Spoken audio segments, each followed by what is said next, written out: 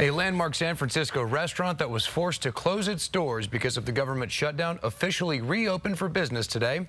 As KRON 4's Alicia Reed reports, owners scrambled to open today after receiving word last night that the government gave them the okay.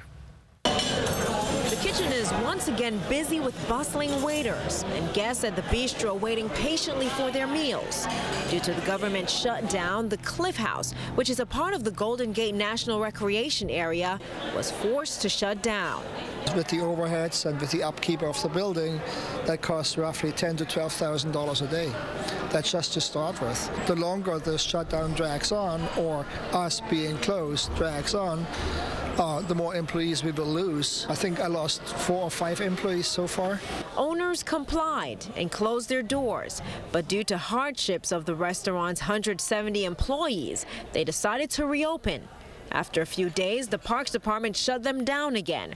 Then, on Friday night, they heard good news. I am so happy to be back at work. I think it was the first time I actually have had a job where I woke up and I was sad that I couldn't come into work. And then when I got the call, I was just like, yes! I was so excited. I think it's fantastic. It was a surprise, and we're here.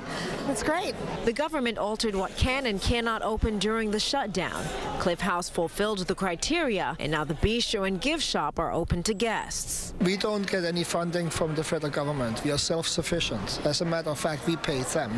The bistro is fully up and running, but Sutro Restaurant needed a bit more time to prepare. They will reopen on Sunday, and of the 150 reservations they had to cancel, nearly 120 of them have already been rebooked.